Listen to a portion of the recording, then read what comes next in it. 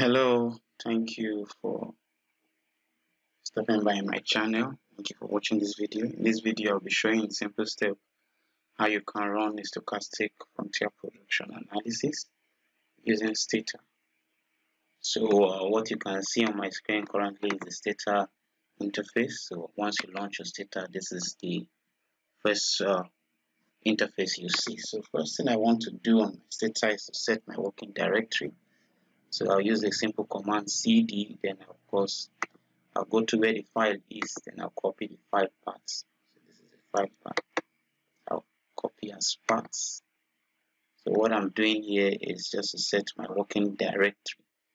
That is where anything I save, what I'll be doing is where everything is saved. So I've set my working directory. I want to set more off. The essence of this is to make sure that all my results are displayed at once. I want to clear all and just to set the refresh data memory. Then next now to do is to bring the data set. So I'll use the command use. I go back again and open the folder. This is the data set is currently saved in STATA file. So I'll copy as path as well. You go to the document, hold down the control, the shift button, right click, and you copy as path.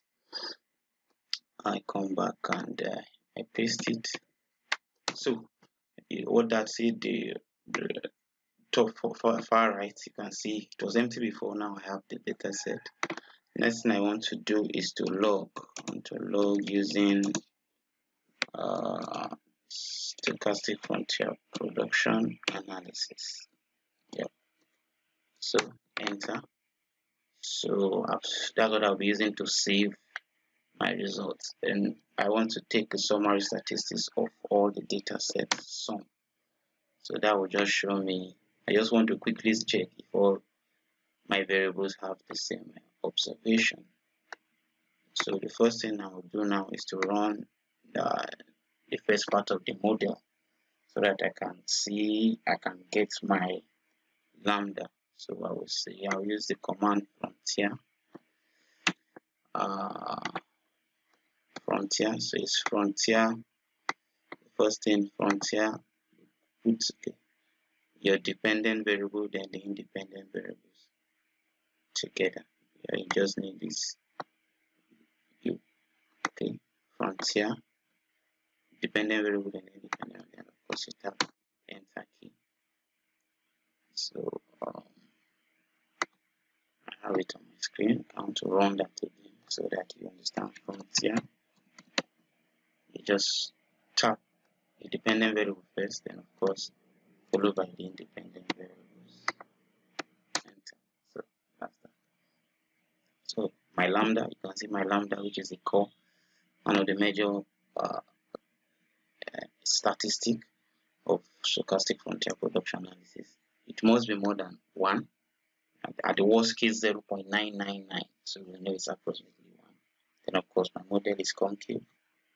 I can see we are all have positive coefficients. Alright, so I want to predict my TE, so I'll say predict. Let me call the variable TF TE. So predict a new variable TF, because that's technical efficiency. So when you look at this part, I don't have that variable. So once I click on enter now, a new variable is generated. So you see that that's a new variable. I want to take a summary of it. Summary sum TE. So you click on enter. So that is the summary. So you see this is the main technical efficiency and of course the minimum and maximum. Now I want to run a simultaneous model that has both the production function, the Cook-Douglas, and the inefficiency component. That is both the frontier, the first part of the model, and the second part of the model. So I'll say frontier. I'll just copy this command and paste. So what I have here now is of course frontier. The first model I ran is still the same thing to this one. This is what is now different. This is the inefficiency part of the model, and of course all the socioeconomic characteristics that was hypothesized to influence technical inefficiency or technical efficiency in your model. And I click on enter. Once I click on enter, you see the model has it runs successfully.